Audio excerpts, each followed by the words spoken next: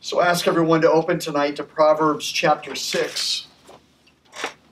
You know, one of the greatest things that the Lord Jesus does for us when he saves us is that he sets us free from slavery to our body and its passions.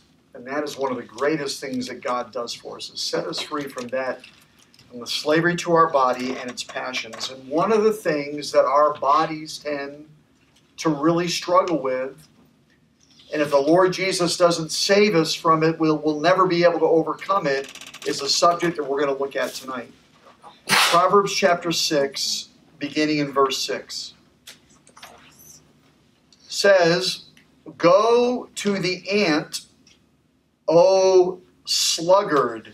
The word sluggard is a Hebrew word that means lazy one. "Go to the ant, O lazy one.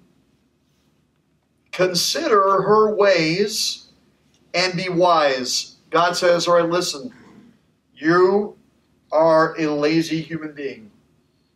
Here's what I want you to do. I want you to go with me and observe the insect world. And in particular, please look with me at the ant.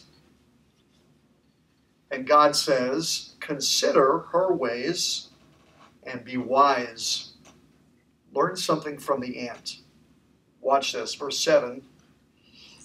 "Without having any chief, officer, or ruler, she prepares her bread in summer and gathers her food in harvest." Now think about that. God says, look at this little tiny insect. This insect doesn't have a coach, doesn't have a boss, doesn't have someone that's coaching or guiding this ant to make preparations for the future. But the ant, without any officer, without any chief, without any ruler, God says to human beings that struggle with laziness, take a good look at the ant. Look at what the ant's doing. The ant is preparing her bread in the summer so that when harvest time comes, she gathers in all her food. Now, what does that tell you? Just that one lesson, right? What could you tell me? Just listening to those 3 verses right there. What does that tell you? What did you learn from the ant just hearing that? God says, consider her ways and be wise. Without having any chief officer or ruler, she prepares her bread in the summer, and then she gathers her food in the harvest. She's always on the go. Okay, yep. But what else? What else could you learn from that? Initiative. No one's coaching this ant to do it. The ant is taking initiative. The ant is taking action ahead of time. Because in the autumn, when the harvest comes in, the ant's not going to have food if right now in the summer, the ant is not preparing. The lesson of the ant is this: if you want to reap when harvest time comes, you will have to take initiative and put in the necessary work ahead of time. Wise. If you want to reap then, you've got to work now. God says to all of us, and I believe this is one of the great struggles of humanity, the tendency of the body is to be lazy. And God says, no, I want you to be wise. Watch the ant. Now, guys, what's the reality? The reality is for the student, what? The test is coming. If you're wise, you're going to be preparing now for what you know is coming down the road. And when that day comes, you're going to reap the benefits of it. But if, unlike the ant, you are not taking initiative, you are not making preparation, the day that harvest comes, you're in trouble. We know in life, for example, the rent is coming. So if that you know that's coming at the first of the month or whatever it's going to be, that means on the second week and the third week and the fourth week, you're getting ready for what you know is coming. You're not just laying around, not making any preparation. Because on the day when the time comes, you're not ready. Let's take it to a much bigger level. Judgment day is coming. The Lord says, is appointed to men once to die. Everybody knows this. And after this, God says, will be the judgment. If you belong to Christ Jesus, you are going to give an account to him by yourself. Romans 14, as we have seen. Knowing that that day is coming, are you making any preparations? Are you thinking about that now? I am preparing for that day. God says, if you and I don't live our life that way, we are not wise. Now look, God addresses the lazy people pointedly. He says in verse 9, how long will you lie there, O sluggard? How long are you going to lay around?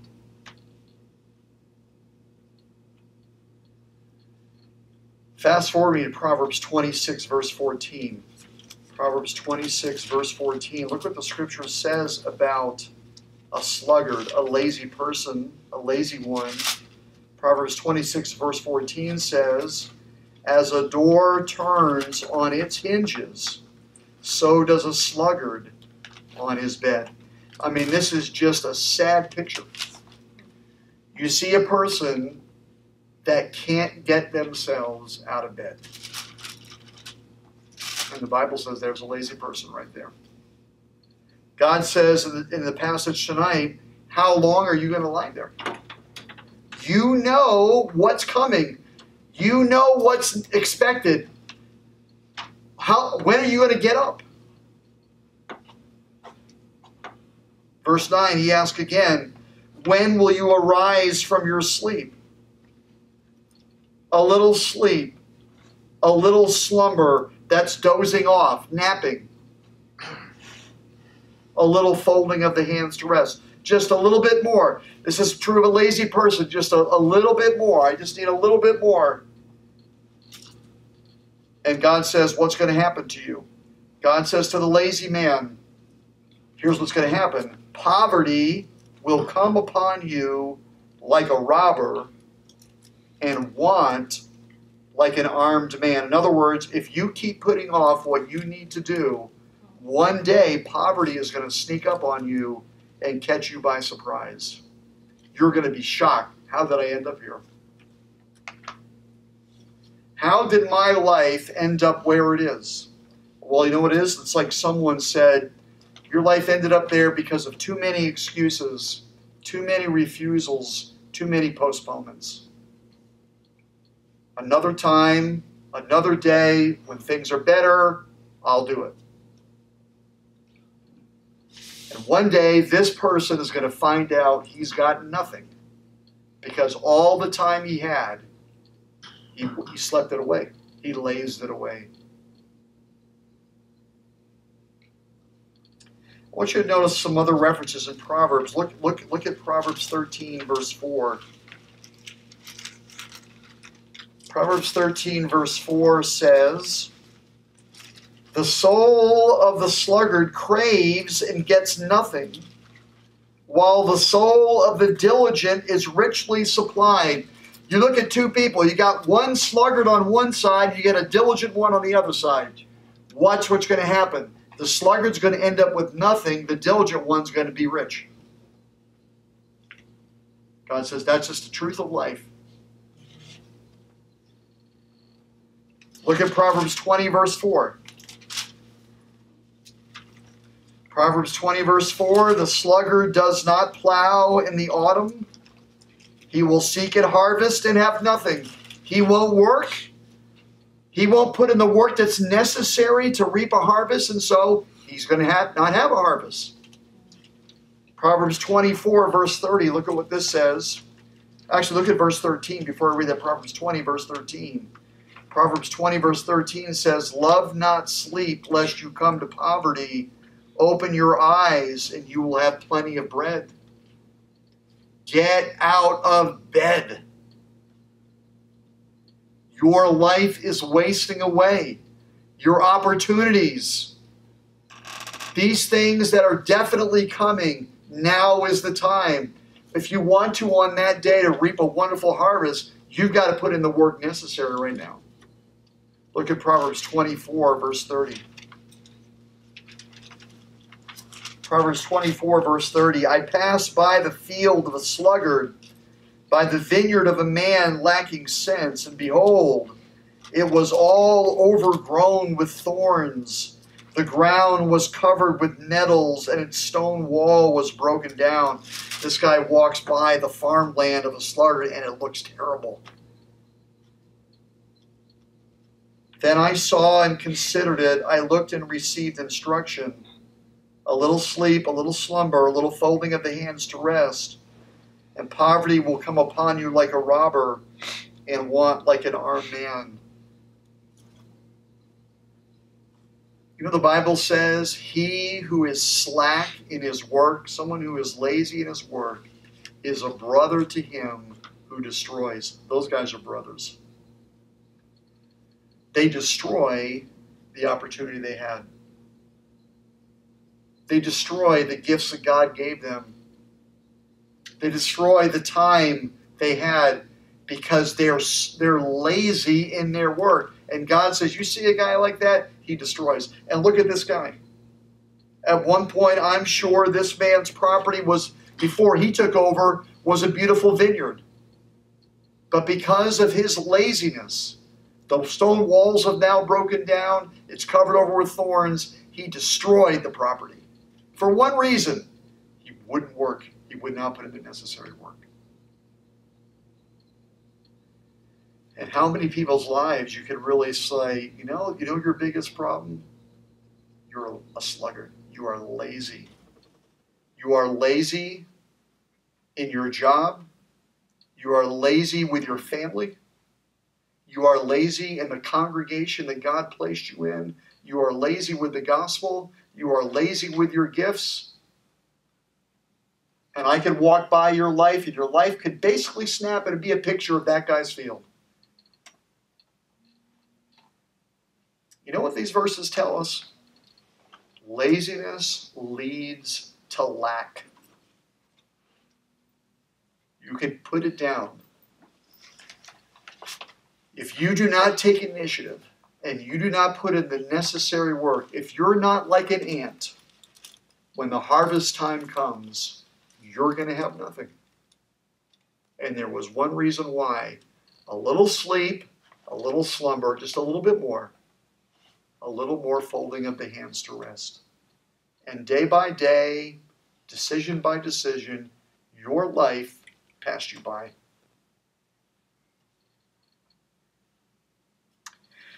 Now, I'd like you all to notice in me, Proverbs gives us 6 characteristics of a sluggard. I want you to observe these with me and just think about with me if these are not true. Notice with me first in Proverbs 10, verse 26. One of the characteristics of a sluggard, according to Proverbs 10, verse 26, is this: they irritate those who depend on him. A sluggard irritates the people who depend on him. Notice Proverbs 10, verse 26. Like vinegar to the teeth and smoke to the eyes, so is the sluggard to those who send him. They gave this guy a responsibility, and he irritates them. He is like smoke in their eyes. The Bible says that's one of the characteristics of a sluggard. They irritate people who depend on them. Because they're lazy, they don't take initiative. And the people who depend on them get irritated. Second characteristic of a sluggard, according to Proverbs, notice with me in Proverbs 15, verse 19. A sluggard makes things difficult for himself. A sluggard irritates those who depend on him, number one. And number two, a sluggard makes things difficult for himself. Look at Proverbs 15, verse 19. The way of a sluggard is like a hedge of thorns, but the path of the upright is a level highway. It's a smooth road.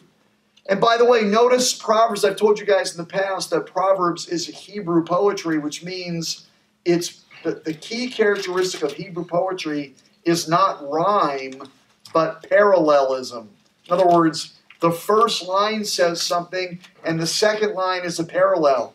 Notice the parallel.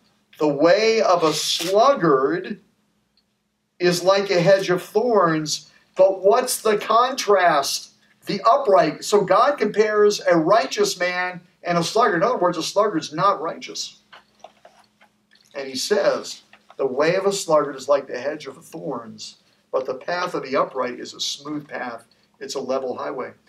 You notice a person that is lazy. They're only making things difficult for themselves. These guys never take initiative. They never put in the necessary work. And then all of a sudden, the day before something has to happen, they're aggravated. Their family's all upset. The place is in a chaos. And they made it hard for themselves. Why? Because they sat around week after week and day after day. And they made it hard for themselves. You did it to yourself. Notice Ecclesiastes 30, verse 18. Excuse me, chapter 10, verse 18. Ecclesiastes chapter 10, right after Proverbs. Ecclesiastes 10 and verse 18. Notice what it says in Ecclesiastes 10, verse 18. Through sloth, the roof sinks in, and through indolence, the house leaks. You see a guy's house is falling apart. How did that happen? You had someone who was lazy, who wasn't looking ahead, who wasn't noticing, wait a minute, we might have an issue, taking the initiative to prepare that one day the roof might sink in. The guy who always wants what's easy, never wants to do what's hard, doesn't want to get off the couch. One day that guy's roof is going to sink in. And life is going to be a lot harder than it would have been for you to get off the couch, but you made things difficult for yourself. That's one of the characteristics of a sluggard. They irritate those who depend on them, and they make life difficult for themselves. Notice thirdly, according to Proverbs 21, verse 25, turn here with me, Proverbs 21, verse 25. Notice the scripture says, the desire of the sluggard kills him, for his hands refuse to labor. Here's the third characteristic of a sluggard. He refuses to put in the work that is necessary to get what he desires. He refuses to put in the work that is necessary to get what he desires. He desires it, but he won't put in the work. And the desire, Proverbs says, kills him. It's killing him. Okay, man. You see that thing you desire? Take initiative. Put in the work. Be like an ant. You want to have an awesome autumn? You want to have a great fall with a great harvest? Get to work in the summer. But the Bible says a sluggard, according to Proverbs 21:25, refuses to put in the work that is necessary to get what he desires. Notice the fourth characteristic of a sluggard in Proverbs 22, verse 13. Proverbs 22, verse 13 says, the sluggard says, quote, there is a lion outside. I shall be killed in the streets, unquote. You know what that tells you? Here's the fourth characteristic of a sluggard. A sluggard always comes up with excuses to not do what he should be doing. Oh, it's too cold. It's too hot. It's too rainy. It's too late. It's too this. It's too that. It always is, right? It always is. It's never ideal. When is it ever going to be the ideal time to do what I ought to do, to really take initiative, to really put in the work? It's never going to be ideal. But the sluggard, he'll always have an excuse. It may be too dangerous to do it today. A sluggard irritates those who depend on him. He makes things difficult for himself. He refuses to put in the work that is necessary to get what he desires. Always comes up with excuses to not do what he should be doing. Number 5, notice Proverbs 26, verse 15. Proverbs 26, verse 15. The sluggard buries his hand in the dish. It wears him out to bring it back to his mouth. I mean, this guy is lazy. What does this tell you about a sluggard? Number 5, he doesn't finish what he starts. This is a characteristic of a lazy person. All right.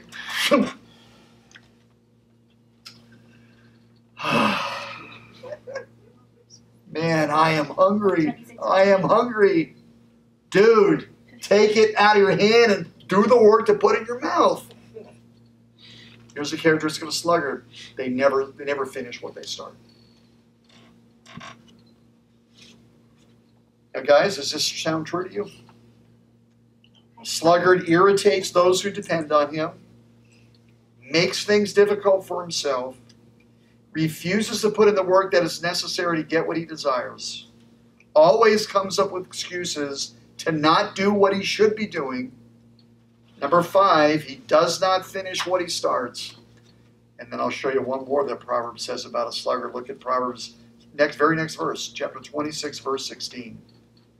It says, the sluggard is wiser in his own eyes than 7 men who can answer sensibly. They can actually evaluate things. They can discern things. This tells you this. The 6th characteristic of a sluggard is this. He thinks he knows better than everyone else.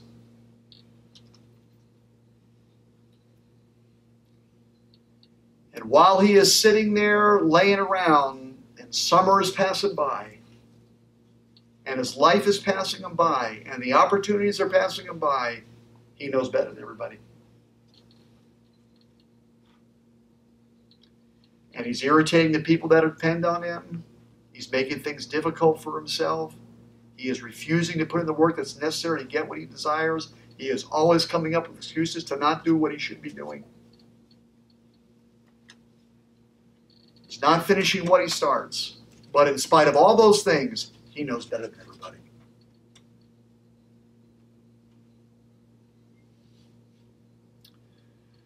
Go with me to Proverbs 30.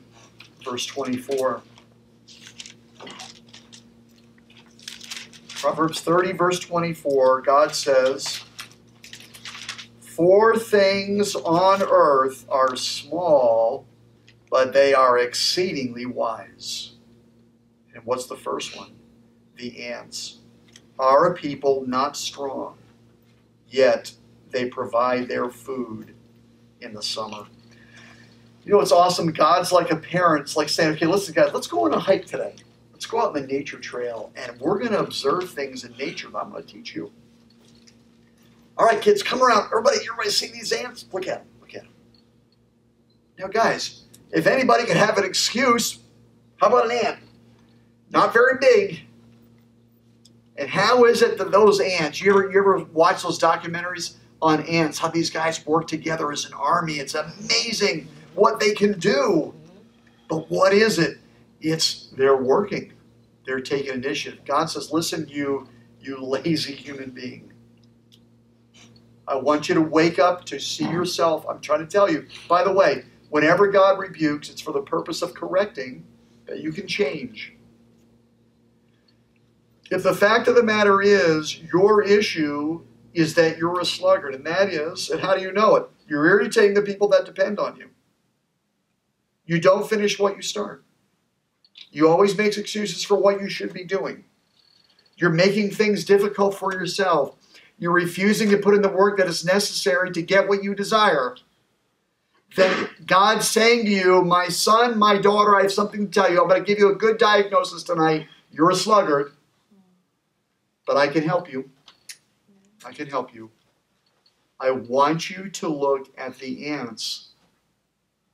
They are incredibly wise. And why is it again? Because they provide their food in the summer, although they are not strong.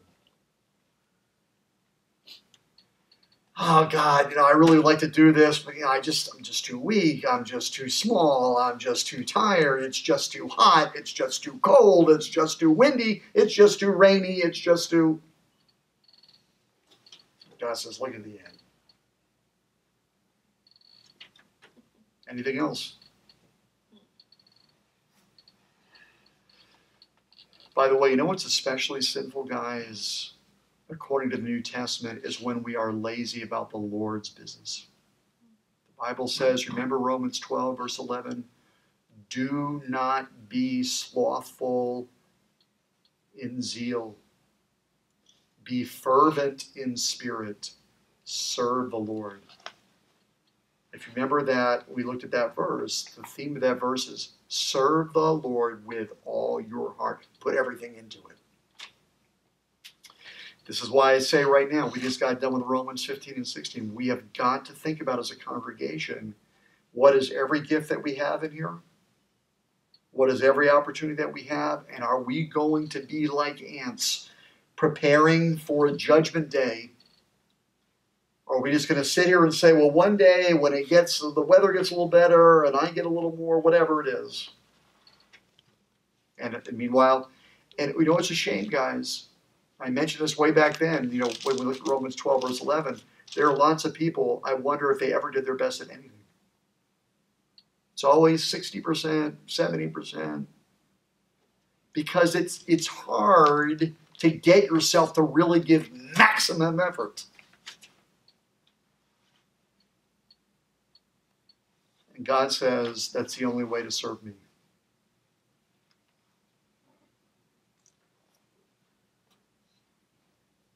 Jesus told a great story about this. Turn with me to Matthew 25. And Jesus warns about this. Matthew 25, verse 14 says, about the kingdom of heaven, Jesus said, it will be like a man going on a journey who called his servants and entrusted to them his property. To one he gave 5 talents, to another 2, to another 1, to each according to his ability. Then he went away.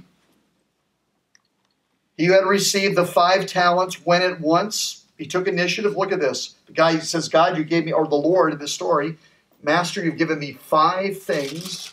I'm going to go put them to work. He trades with them, and he made 5 talents more. So also he who had the 2 talents made 2 talents more. But he who had received the 1 talent went and dug in the ground and hid his master's money. Now after a long time, the master of those servants came and settled accounts with them. Now remember, Jesus is telling a story on purpose. A parable is a story with a lesson. And he says, this is what the kingdom of heaven is like. It's like a man who disperses to his servants different abilities, and one day he's going to come back and call them to account. Now, verse 20. He who had received the 5 talents came forward, bringing 5 talents more, saying, Master, you delivered to me 5 talents. Here I have made 5 talents more. His master said to him, well done, good and faithful servant. You have been faithful over a little. I will set you over much. Enter into the joy of your master. I just want to pause and notice one thing. Jesus says that this is the kingdom of heaven. So this does seem to indicate that one day in heaven, those who have been faithful servants are going to be given greater responsibility in the eternal kingdom. We don't know anything more than that, except that. Verse 22, he also who had the 2 talents came forward, saying, Master, you delivered to me 2 talents. Here I have made 2 talents more. And his master said to him, well done, good and faithful servant. You have been faithful over little. I will set you over much. Enter into the joy of your master. He also had received the 1 talent, came forward, saying, Master, I knew you to be a hard man, reaping where you did not sow, and gathering where you scattered no seed. So this guy knows his master is a hard worker. This guy brings forth a profit. He knows this about his master. But he says about himself, verse 25, I was afraid and I went and hid your talent in the ground. Here's what yours. What does his master say to him, verse 26? You wicked and what? Slothful servant. This is what Proverbs is talking about tonight. You lazy servant. You knew that I reap where I have not sown and gather where I scattered no seed. Then you ought to have invested my money with the bankers, and at my coming I should have received what was my own with interest. So take the talent from him and give it to him who has the 10 talents. For to everyone who has will more be given, and he will have an abundance, but from the one who has not, even what he has will be taken away. And cast the worthless servant into the outer darkness. In that place there will be weeping and gnashing of teeth. That tells me this person is not a child of God.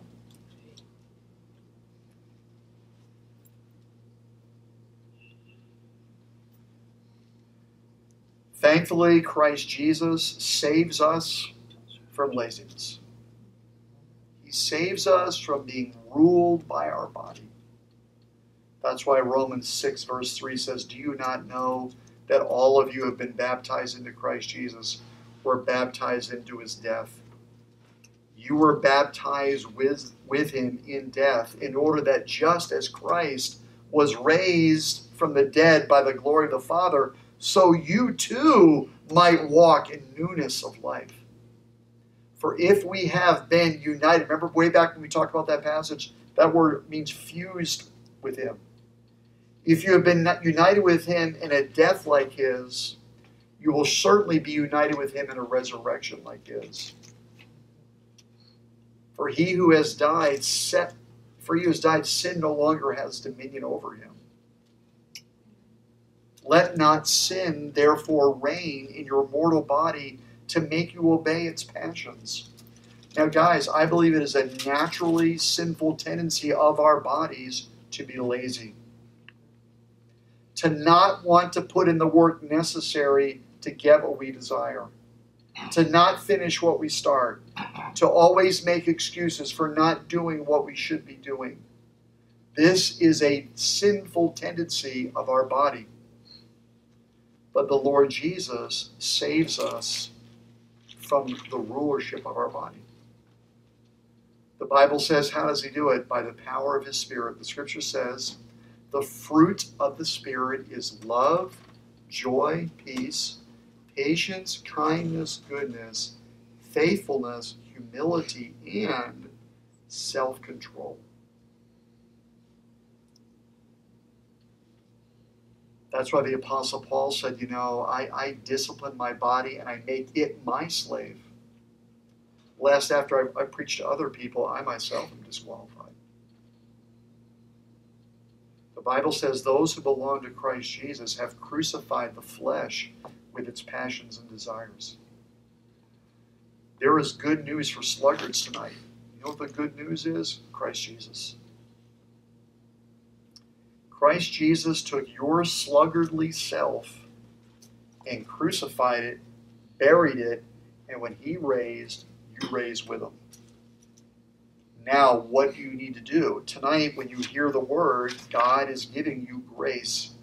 He is confronting you. He is pouring strength into you, and he's calling you to go to the ant, watch the ant, and be wise just like that. Get out of your bed and start finishing what you started. Quit making excuses for not doing what you should be doing. Put in the work necessary to get what you desire. Don't think you know better than everybody else. Quit making things difficult for yourself and irritating the people that depend on you. If you don't, a little sleep, a little slumber, a little folding the hands to rest, and your poverty is going to come upon you like a robber. One day when you've got nothing to show, and the thing that caught up to you was your laziness, that's what caught up to you. Laziness leads to lack. But the Lord Jesus leads to life. Thankfully, because of the Lord Jesus, I can hear this word tonight. And if my problem or any one of our problems has been this sin, because the Lord Jesus crucified it and I resurrected with him, I have the freedom now to walk away from my old master, the master of laziness, of being a sluggard. I can now yield to God's Spirit and say, Lord, I'm going to get up and I'm going to start to follow you, and I'm going to need your strength. I'm going to depend on you. But when that battle comes tomorrow morning or whatever it's going to be, and the body is calling out to me and you're calling out to me, I'm going to yield to you, Spirit. I need your strength, Lord.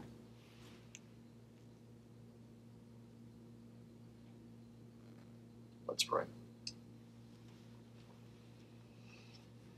Lord, help us to take to heart what you have taught us this evening. Lord, if we have been sluggards, we confess. I pray that we would from the heart confess and repent of this sin. Lord, that we would listen to when you tell us the kingdom parable, that we are to take initiative and be diligent with what you've given to us, Lord. The time, the opportunity, this church, our gifts.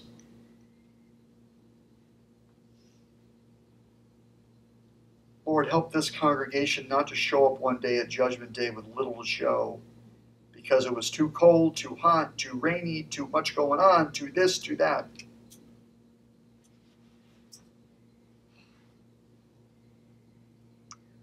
Help us to consider the ant and be wise. We thank you, Lord Jesus, that by your strength and the gift of your Spirit, we can ride the wave of grace into industry and hard work and away from laziness. We pray this in Jesus' name. Amen.